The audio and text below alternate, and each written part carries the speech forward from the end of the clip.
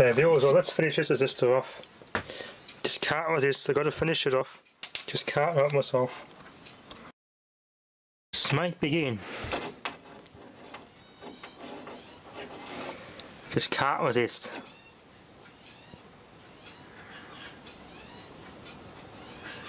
Pushing this whole thing to its limits. Whew, whew. Damn, that was a hot resistor. It just could not resist, could it? Just could not resist. Definitely a carbon composition resistor by the looks of it, yeah. Carbon composition resistor. Nice to know what that one smells like now. It's got that old woody smell burning to it.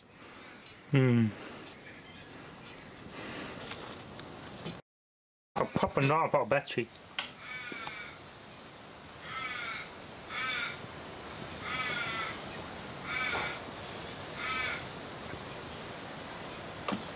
Okay, I'll off unplug safety first on that one. No, it didn't even get warm. Alright, multimeter it. Do a voltage check on that, see if it actually charged it. Let's see. Yeah, they did charge it a bit. Not holding the voltage very well though.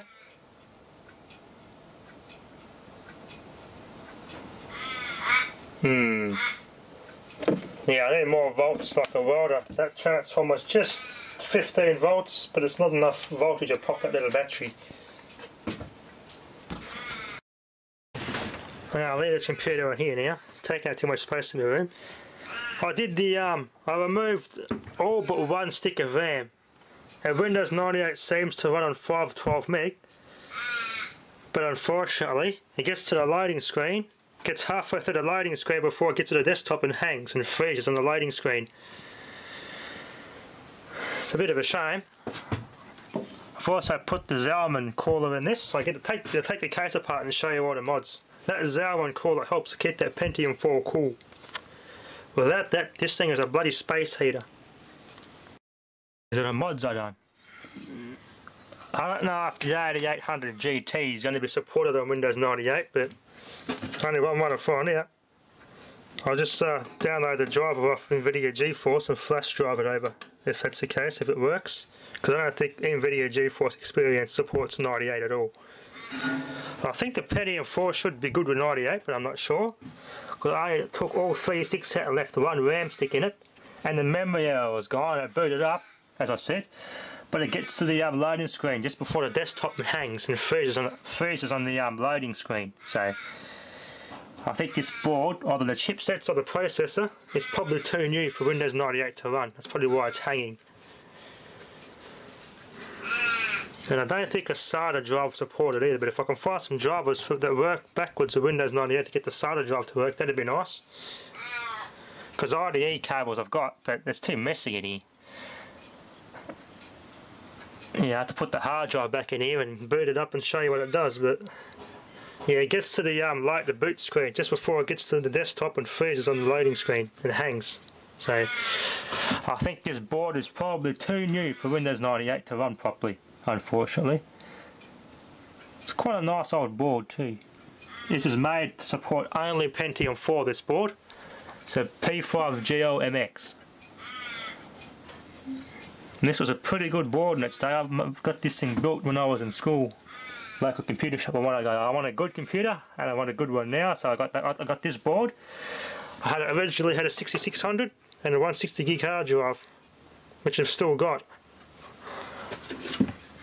This was a bloody good computer right up until I got my other one in 2009, so it's still a pretty good board nowadays, but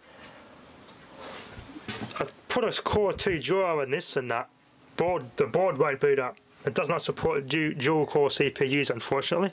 Just single core CPUs. But there's nothing wrong with a Pentium 4. It's nice old vintage, and it's actually I think it's a 2.8 gigahertz, I think, or almost 3 gigahertz. Yeah, it's a 3 gigahertz processor. That's the second highest I had, I think, when I got this built. I got the best Pentium 4 that was available at the time in 2005, so it's quite a good space heater by today's standards, as all Pentium 4s were, even back in school. The main computer room with all Pentium 4s, so boy, it got hot in there. Whew. You didn't need a bloody heater in the winter, just have all the computers on. The Pentium 4s in that room were enough to keep the room warm. But I put this Zalman cooler on this one. It helps a hell of a lot in this case, on this board. It does help a lot.